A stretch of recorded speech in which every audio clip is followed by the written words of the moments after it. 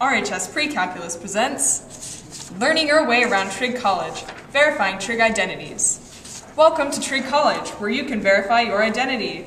It's the Friday of Daisy's first week at Trig College, and she has a new class today and doesn't know where it is. She asks her roommate, who is a junior, for some help.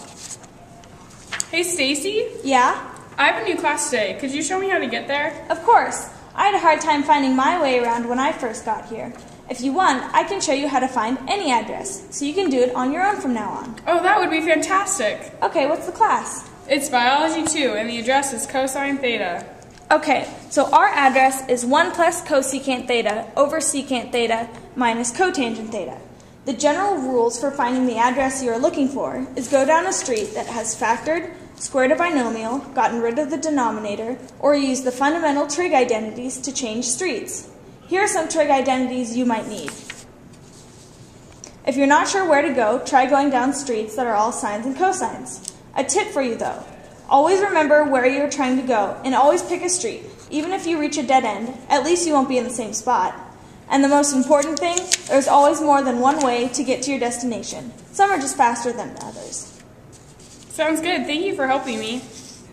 Okay, so this is our address, and we can change streets by taking secant out of the denominator, which you can multiply by the reciprocal, 1 over secant theta. According to the reciprocal identity, 1 over secant theta equals cosine theta. Then you can distribute cosine theta to 1 and cosecant theta, giving cosine theta plus 1 over sine theta times cosine theta over 1 minus cotangent theta, leaving us at that street. Then, multiplying those two together, you get cosine theta over sine theta, which, according to the quotient identity, you get cotangent theta. Cotangent theta minus cotangent theta just leaves us with cosine theta, which is the Biology 2 building's address. Okay, that seems easy enough. I think I can get around campus now. Thanks. No problem. Later that day, when Daisy had successfully made it to all of her classes without getting lost, she went back to her friend Annabelle's dorm room.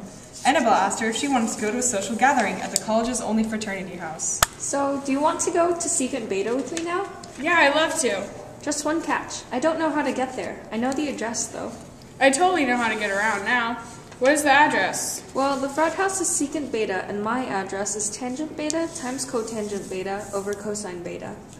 Okay. Well, since we're starting at tangent beta times cotangent beta over cosine beta, we change streets after using the quotient identity to turn tan beta into sine beta over cosine beta and cotangent beta to cosine beta over sine beta. Then, by multiplying those, they cancel each other out, and we change streets again to 1 over cosine beta. Then our last turn is after we use the reciprocal identity to get secant beta, and then we're at the fraternity house. Whoa, that seems confusing. It's really not that hard once you know the rules. I'll teach them to you tomorrow. Sounds good to me. Let's go to secant beta now. Okay. I really love Trig College already. Me too, and I feel like everything about it is reassuring me who I am. I feel the same way. The end.